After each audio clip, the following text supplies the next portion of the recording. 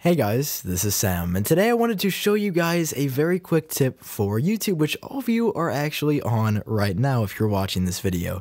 So if you go to YouTube right now and just randomly click on a video, you're probably used to seeing this old UI because it's looked this way for years now. It really hasn't changed a lot. It's kind of got a black box at the bottom with all the controls on it that you're used to seeing.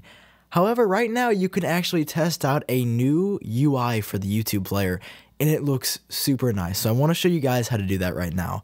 It's super simple. Just go to your address or web bar and go to youtube.com/testtube. And once you get to that page, you're just going to scroll down to the very bottom until you see this. It'll say, try out the redesigned YouTube player. And then, simply put, you're going to click on get the player.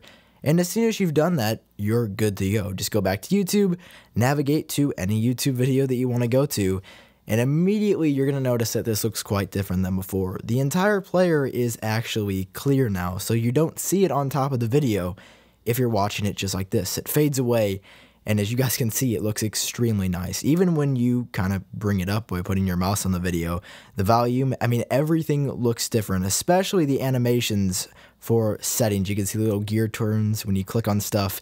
It kind of animates in and out just like that. I don't know. I'm a huge fan of this, and I wanted to show you guys how to change it because I think it looks really cool. I can't wait till YouTube enables this by default. I want to give a shout out to my friend Mike Bilg. He actually made a video on his channel about this exact thing about 1 or 2 days ago. That's where I got the idea to share it with you guys. So check out his YouTube channel if you haven't already. Anyway guys, if you enjoyed this video, feel free to leave a like down below, and of course subscribe for more content similar to this. This has been Sam with iUpdateOS. Have a fantastic week guys, and I will talk to you all in my next video.